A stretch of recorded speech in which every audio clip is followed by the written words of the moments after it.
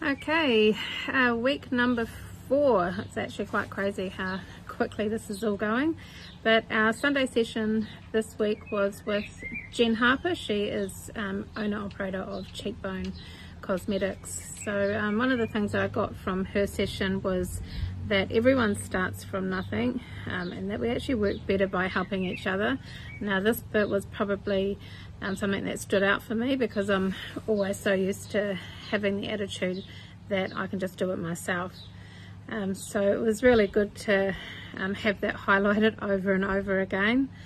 Now we have these belief change sessions for this reason. Another thing that she said, which was quite pivotal for me, was that by not giving up, it is actually impossible to fail.